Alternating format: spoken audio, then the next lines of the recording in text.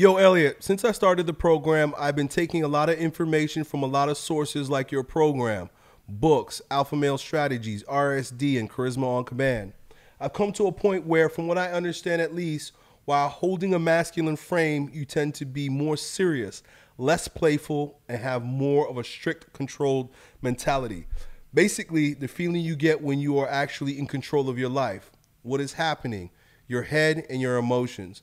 However, by learning from Charisma on Command, it seems to be teaching a lot more about smiling, opening up, and talking a lot, building trust on both sides to further a deeper connection.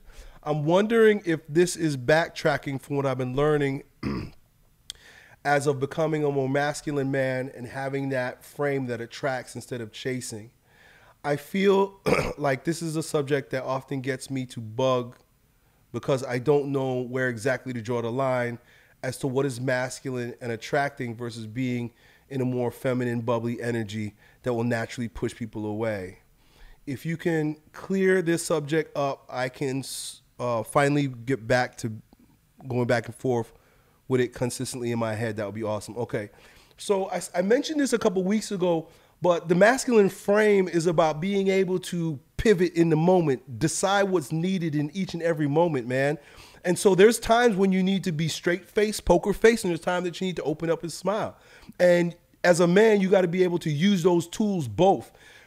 Really, it's about self-control. That's the main thing. It's about self-control. I see a lot of guys who they have no self-control, meaning it could go both ways. Guys that like, hey, you're in an environment where there's a lot of smiling, there's a lot of laughing, there's a lot of good times going on. Soften up a little bit, man. Why you look so hard? You look like you're trying too hard. You look like you just need to chill, right? Just chill for a moment. And then you got these other guys who are smiling and they're laughing loud and they're just talking too much. And it's like, hey man, just slow down a little bit. You giving it all away. Just kind of like take it in and temper it a little bit. The point is, neither of these guys are wrong. It's based on the situation. Based on the situation, which is from moment to moment, you have to be in control. You got to be master of your domain.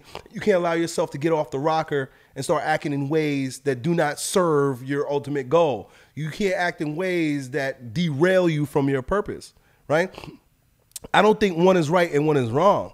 I wish there are so many different versions of Elliott. And of course, y'all who have been following me on YouTube know me long enough, but there's a smiley, cheesy, gleaning Elliott. I don't know if you guys know that. And I played that guy a long time. I would say from the time I graduated college, while I was being a personal trainer right up until probably about age 27. I say 20, from my age 20 to 27. This is how I look all the time. I even remember having a job. I had a job as a strength coach, right? And I knew that people love my smile, right? I got a nice smile. I got a really nice smile, folks. Never had any braces. My teeth are pretty white, right? And my whole face smiles, right? And I know how to smile in a nice, attractive way. And I remember having this job, and the guy that I work for, he was like, man, Elliott, when you come in here, your smile lights up this whole place. And the energy is different. I was leaving the job at the time, and he was explaining to me, we're going to miss you, but particularly we want to miss your smile. And he said, don't ever stop that smile. His name was Pete. I met up with him again a couple of years ago. I should ask him what he thinks about me now. He's a cool guy. And so for who I was and where I was in my life and what I was trying to achieve, I was putting that on. You got to understand that too. I was in control because I was putting that on. I wanted to be that guy with the big smile. And so I was doing it, right? You say alpha male strategies. That's a strategy. It's a strategy. I'm going to smile. I'm going to be open. As my life progressed and as I've had success and as I've changed my mind on certain things from time to time, I changed the way I speak. I changed the way I behave. I changed the way I smile. I went through a season where I didn't smile at all. And a lot of people were like, what the fuck is going on with Elliott? But because I decided at that point, I smile a little bit more now, right, than I did maybe like for about 2 years, a year ago. I would purposely make a straight face when I do a picture. In a picture, I call it straight face. Everybody makes a gay face. What are you smiling for in the picture? You ever notice that? People smile in the picture. What are you smiling for? If you look at pictures of people from the 1800s, you know what they look like? They face. Their face look like they face. But everybody look gay today. Every picture. Why am I smiling? What do you guys smile for? What is it that every time you take a picture, you got to cheese? So I was kind of rebelling against that because I'm like, no, I'm not going to smile just because everybody else's smile. I'm not going to smile just because everybody expects me to smile. I'm going to keep my face. And you know what? People were like, oh, you have a mean face. I'm like, no, I have a straight face. I wanted you to clear that up for people. I was like, no, this is called a straight face. I'm not looking mean. I just got a straight face on. Straight. Not straight. So I think the whole idea is, and I'm kind of demonstrating it to you with my attitude right now, is that you do what you want to do. You do what you want to do because you want to do it, and that's that. If I decide I want to be big and smiley, watch some of my old videos, man. Like from, I want to say like around 2011, 2012, especially if you watch my sales letters when I was like trying to sell stuff, right? I was selling my football program and stuff. Somebody asked me this. They say, Elliott, how do you smile when you're talking? I will smile while I'm talking. See how I can talk right now and I'm smiling? Hey, my name's Elliott Hulse, and I would like you to join my King Transformation program. See that? I'm smiling while I'm talking. I want to invite you to learn more about my football strength training program, and you could join us right here by clicking the link down below. I can do that. I can smile if I want to smile. If I don't want to smile, I don't have to smile. And so you asking me, I come to the point where I understand holding the masculine frame needs tend to be more serious, less playful, and have more strict control mentality. I don't know where you learned that. I don't think I've ever said that. I never said a masculine frame is about being serious and less playful. In fact, the true alpha male frame is very playful. There is a softness. I know people don't like to hear the word alpha male, man. They get so caught up in like, oh, there's no such thing. We're not wolves. Or they make up some fake shit like sigma males and stuff like that. No, there's a man that's in his alpha frequency. And there are men that are not. That's all it is. Alpha or you're out of alpha. You're in your alpha state or you're not in your alpha state. Right? But because the world is so gay, they never want anybody to have hierarchy. And alpha, it sounds like A, right? Where's the first letter of the alphabet? Alpha, right? Alphabet, alpha, A. And so when somebody says alpha, they're saying that they're the A man. They're A1, right? And nobody likes to hear that.